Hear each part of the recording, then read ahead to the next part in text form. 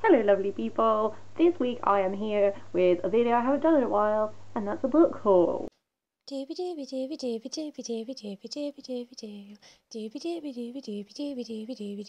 Vlogs.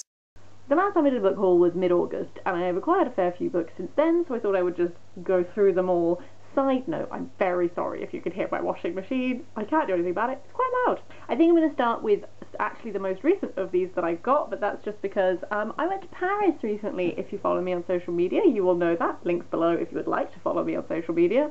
But I obviously did a little bit of book buying in Paris. So the hotel I was staying in was literally directly opposite the Abbey bookshop, which is a really lovely, I think it's all secondhand, I'm not entirely sure, but it's like a little trail. Like, it's so densely packed. If you're claustrophobic, don't go, because you have to like shimmy yourself around. But I wanted to pick up something that was kind of French, but I can't read French, so French in translation. So I went for Charles Perrault, The Complete Fairytales, translated by Christopher Betts, because these are those really classic fairy tales that we know. This is the French originals of them, and I just thought it would be, I like fairy tales, as you're going to see from a couple of other things that are going to pop up in this haul, but this seemed like a nice, like, French themed sort of thing to read. The next book sort of threw the French theme out of the window, because we were also really close to Shakespeare and Company, which is a very famous bookshop, and I was like, well, I have to buy something from Shakespeare and Company, obviously, and they had loads of really lovely editions of things. So I went for something that is not French at all. I went for Sense and Sensibility by Jane Austen, because I really love this cover. I think it's absolutely gorgeous, and usually I tend to not bother spending more money on a prettier cover, like, just on a whim, because I'm not sure if I'm going to like the book, whereas I know, and I've read enough Jane Austen by now to think that I'm going to like it. So this is just gorgeous. It's got a lovely little thing on the back. It has deckled edges, which I know not everyone is a fan of, but I don't mind. And now it has the little Shakespeare and Company stamp in it. And so this one, I have watched the film of this, so I do know that this is about two sisters, presumably the Sense and the Sensibility. Like with Pride and Prejudice, it's like, oh, one has pride, one has prejudice, here we go. And then sort of like typical Jane Austen, like the like machinations, their relationship with other people, that sort of thing. So I'm really excited for that. I thought it was lovely.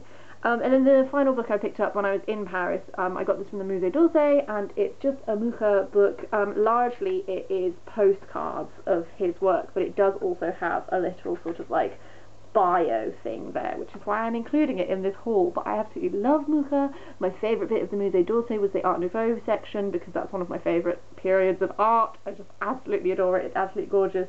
I want to frame some of these postcards. I want to get like a triptych and then like pick my three favourite and like frame it, because all the paintings in my bedroom are sort of like, me and my boyfriend sort of share a number of paintings that are hung up in our flat, sorry, but in the bedroom it sort of like happens to just be all of mine, like, and there's a theme of like beautiful women in art, sort of, so I think I'm going to add the triptych there. And then just quickly, a non-book, I also got these really cute socks. They're like Monet socks from the Musée d'Orsay as well, because I couldn't resist. Next I'm going to move on to some books which I got from book boxes. I get the Queer Book box every month, and actually, annoyingly, I'm filming this before the November one has arrived, so I'm gonna have to save that for another haul another time, but I have 3 months worth of Queer Book box books to share, so you know, let's just share how long it's been since I filmed a haul. So this was the August book. It's Trumpet by Jackie Kay. I've read some of Jackie Kay's short stories and I really like them, so I'm really excited about this. I'm going to read you the blurb ever so quickly. The death of legendary jazz trumpeter Joss Moody exposes an extraordinary secret unknown to all but his wife Lily. The discovery is most devastating for their adopted son Coleman, whose bewildered fury brings the press to the doorstep and sends the grieving mother to a sanctuary of a remote Scottish village.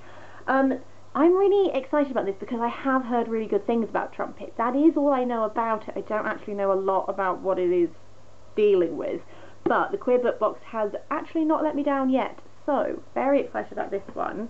Then the September book was Maggie and Me by Damian Barr, and it's sort of, this is like a memoir about him growing up, and he was like weirdly fascinated with Margaret Thatcher, and Margaret Thatcher is obviously a very contentious figure, personally not a fan, but especially with stuff like Section 28, la la la. So I think this is going to be really interesting just to see like one kid's memoir of growing up gay during this time, having a slight fascination with Margaret Thatcher. I don't know anything more than that, but it's going to be interesting to sort of see what it turns out to be like, I think. And then October's, oh god, month, October's queer book box was a book in translation. That is Crimson by Niviaq Korneliussen. I've never heard of this. I'm very excited.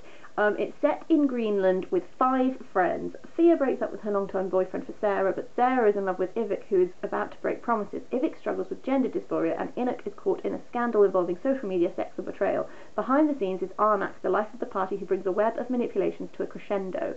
So it's quite a small book. I'm very intrigued about how these 5 interweaving plot lines are going to play out, bearing in mind it's not super long, and I've never read anything by this person, so I'm actually quite intrigued by this, and we're just sort of gonna see what it's like. I also got my first ever Books That Matter box because it had a Greek mythology theme, and I got Circe by Madeline Miller. I have already read this. In some ways I was a little disappointed because I was like, oh, but I've already read this, but in other ways I was thrilled because I didn't own it because I borrowed it. So I'm sure you don't need me to tell you what Circe is because it's been all over BookTube, but it's all about Circe, the figure from the Odyssey, and it's sort of like exploring her life and stuff like that by the same author who did The Song of Achilles. I loved it, so I'm very happy to finally own it. Moving on to other things. I got a book from work. My branding is strong because we get sent books to my work, and if you want them you can take them home.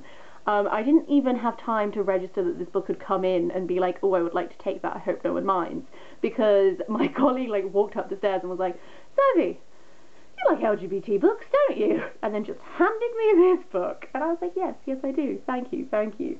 This is Nothing Ever Happens Here by Sarah Hagger-Holt. As far as I'm aware, Sarah Hagger-Holt actually worked with Stonewall. I don't remember what capacity she was there in, but she was like an employee. She did a bunch of stuff. So like this bodes well. This is a book all about Izzy, whose dad comes out as a trans woman, and this sort of means that their family is put under a spotlight. So it's all about Izzy's journey through this moment of her life. I'm interested to see what this is like. This comes out in January, 9th of January 2020. I actually don't think I'm probably going to be able to read it before it comes out because I have such a backlog of things to read. So I'm going to be interested to see what Own Voices reviewers think of this, and I like reading middle grade that explores identities within the LGBT plus spectrum, because I think there's this idea sometimes that, well, not in my world, but some people, they have this idea that LGBT plus identities are somehow adult and you can't deal with that with children, which is absolute nonsense. So I enjoy seeing people who do broach it in ways that children can take in and understand and stuff like that. So I am looking forward to seeing what this one's like. I just have such a backlog that I don't think I'm going to read it before it's officially published. After that is a book I have mentioned previously before. I mentioned this in my autumn TBR. That book is Anna of Cleves, Queen of Secrets by Alison Weir. I actually don't think I'm going to read this in time for my autumn wrap-up, so I'm sort of just like mentioning it here, because I have now been to the talk that was the reason why I was going to read it, but I'm glad I didn't read it before the talk, because it was really interesting to hear Alison Weir talk about the sources and stuff that she's drawn upon. So this has generated some controversy, because it's all about Anne of Cleves, and there's this idea being explored in this that the reason that Henry divorced Anne was because he could tell that she had previously had a child from her body, and all of this stuff that's like Barr, which initially me and my friend who went to the talk were like, interesting, don't know if I buy it. It was very interesting at the talk to hear her talk about the types of sources that she was drawing upon, and the instances that are like mentioned and stuff that is what she has built around to do this narrative, because she's not actually come out and said whether or not like that is what she's saying in this book, but it is a topic that is explored in this book. So that was really interesting. And also I've always quite liked Anne of Cleves, because she just sort of got to like have money, go live in some fancy houses and all this stuff, but it was interesting to learn a little bit more about like her later life and stuff like this, and now that I've had the talk, I'm looking forward to reading this a bit more than I think I was before I went to the talk. I don't know, but I am excited to dive into it. It's just, it is a bit hefty, so I think I might sit on the talk for a while before I like dive in fully. A book which is kind of, might be cheating, but I'm including it in the haul anyway. It's for my birthday. I went to stay with some friends a little bit after my birthday, and they gifted me Baking with Kim Joy. I love Kim Joy. She was my favourite in that season of Bake Off, and I think everything she creates is absolutely lovely. So my friends bought me this for my birthday, and I'm very excited to dive in and try some of her recipes because they're really adorable things. I always feel like I'm quite a rustic baker. I can make things that taste good, but they don't necessarily always look good. I just bake rustically. So it's going to be really interesting to try and challenge myself into doing some more artsy things, because I run a bake-off. Well, I've been running a bake-off at my work this year to raise money for charity, and because I work with a lot of designers, a lot of that gets passed on to the cakes that they bake, and they make these beautiful things, and then I'm just I made salted caramel brownies that taste great but are also a little bit rustic looking. So I'm intrigued to challenge myself with some baking. Another book, which is a completely different topic, is Honourable Friends? By Caroline Lucas. I don't know if you've noticed, but the UK's been going through some political times recently. We still haven't had Brexit. It's still happening. Oh, what a time we're having. I saw this in a charity shop and I thought, hey, this sounds interesting. So it's Caroline Lucas talking about her time in Parliament as the only Green MP there. This was published in 2015, so not the most contemporary up-to-date, but I am still interested to hear her perspective on. Apparently she's talking about stuff from the NHS, fracking and war on terror, to climate change, corporate tax evasion and the sexism of page 3. This is the story of 5 remarkable years in Westminster. So I'm just kind of quite interested to hear Caroline Lucas's perspective on her time in Westminster. So I think that's going to be quite interesting, and hopefully, even though it's a few years old, still be pertinent to all of the shenanigans were happening. Finally, the final run of books I'm going to end on is at the end of August. I went to the Book Barn's Kilo Sale. I've mentioned the Book Barn's Kilo Sale before on this channel because I went to it when they did the May Bank Holiday one, and I also went to the August Bank Holiday one. So the next ones, I have quite a few, but that's because you pay by weight, not by book, and so I really took advantage of that. So I'm going to dive in with Rebecca's Tale by Sally Beauman. This is based on Rebecca by Daphne du Maurier, which is one of my favourite books because I just think it's so, depending on how you read it, it could be a romance between this woman and dealing with the shadow of her husband's first wife and stuff, or a deeply sinister story where you can trust no one, and spoiler alert, I prefer the second reading. I've heard a lot of things about this, some mixed, some really in praise of it, so I'm interested to formulate my own opinion. But Sally Beauman is responding to Rebecca, and this takes place after the events of Rebecca have finished, but exploring the figure of Rebecca herself. And Rebecca in Rebecca, how many times can I say that word, is such a strong force. So I'm interested to see how Sally Beauman is going to interpret her. And yes, I'm intrigued, suffice to say. After that is Shadow Web by NM Browne. As far as I'm aware, this is a middle grade, I believe, and it's about a girl who is trapped in London that looks as if it's from ages ago, but it's actually 2008. And then there is another version of herself who is in her original timeline, and is doing some terrible shenanigans and stuff. And so our main character Jess has to sort of engage with this game to get her life back or something. It says it's got a lot of twists and turns in it. It was on my Goodreads TBR from a few years ago, so I obviously must have watched someone else talk about this book and thought it sounded really intriguing. So I'm quite intrigued to see what it's like. I get the sense that it might be a bit steampunky, but I don't know where I'm getting that sense from, so don't hold me to that. Next up is some historical fiction, and that's The Scarlet Lion by Elizabeth Chadwick. So this is focusing on William Marshall, who I think is an interesting figure. In many ways, a terrible man, particularly to the Welsh. In other ways, quite an impressive human being. For example, at 70 years old, he led the siege on this castle and then stormed the walls of the castle himself and broke the siege and stuff. So in many ways he was held up, and after he died, I think it was the Archbishop of Canterbury who was he went on record and was this guy was the ultimate chivalric knight. But obviously that just depends on your perspective and what viewpoint you're viewing him from. But he is an interesting figure, is what I am saying. So this is actually the second book in that is looking at him by this author, but I gather that you can read them separately, and also I know enough about his actual life to be able to fill in the blanks of what happened before this starts. But it's looking at, so this is looking at the period of time when Richard the Lionheart dies, and then John becomes king, and then William Marshall's experiences during that. So I'm excited to sort of read some historical fiction set in this time, because I actually haven't read a lot of historical fiction that is set in this particular moment, so that's exciting. To continue the history thread slightly, I also picked up non-fiction She-Wolf by Helen Castor. This is Women Who Ruled England Before Elizabeth. To be honest with you, it's 4 of my historical faves. So, it's looking at Matilda, who was, like, cheated of her right to the English crown, quite frankly, because she was a woman, and all the guys were like, actually, we'd rather have your cousin Stephen, and she was like, bitch, why? Eleanor of Aquitaine, always a historical fave, relevant to this time period. Isabella of France, the She-Wolf of France, love her, and then Margaret of Anjou. And I think these are 4 really interesting female figures who I like already. I've heard really good things about this. I think it was turned into a documentary, which I have seen clips of, but not the whole thing. So I'm just excited to... I always like reading about cool women in history.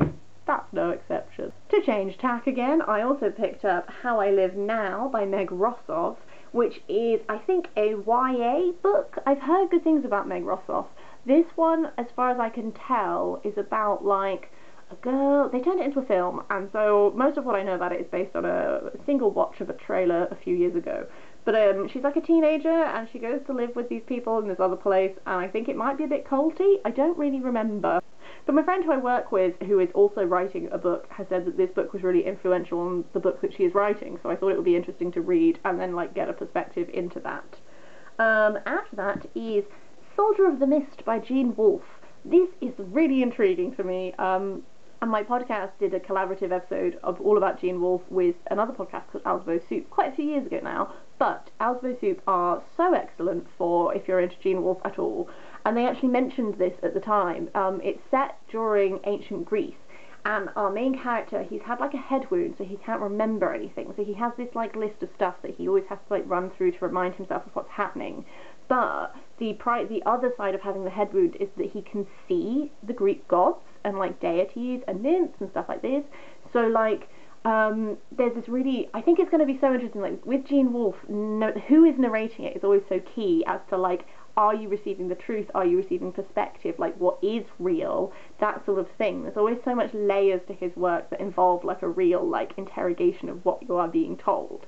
And I think given that, to then have a narrator who is so obviously unreliable because he can't remember anything, I just think this is going to be so interesting. Throw in all the ancient Greek stuff, and I'm really excited to like try this and just see what it's like. I am hyped. I'm going to end on a run of 3 which are all fairy tale themed somehow, which is what I mentioned earlier. So first of all is Household Tales, illustrated by Mervyn Peake. These are just a selection of Brothers Grimm original fairy tales collated into one volume. I've actually read a collection of Brothers Grimm stories, and this is like 46 tales or something, and they're all illustrated, so I thought that might be quite a nice way to sort of like get into it. Then we have this tiny little Giants and Dwarves. These are all stories which are to do with giants and dwarves. So it's stuff like, for example, Odysseus and the Cyclops, Jack the Giant Killer, Ogog and Magog. Those are ones which I'm already familiar with, but there are a bunch in here which I'm not. And also it had this really adorable little bookmark in it, which is all Jenny Wren. And everyone calls my granny Jenny, and her nickname is Jenny Wren, and so this just seemed fitting, so I took it home. Yes. And then finally is a very similar Little Dinky collection.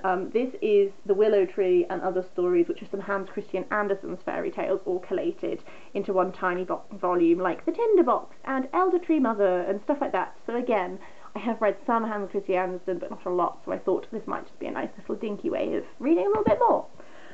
That's it. It's a mammoth haul, but to be fair, it has been building since like the end of August, so I don't feel too bad. Oh!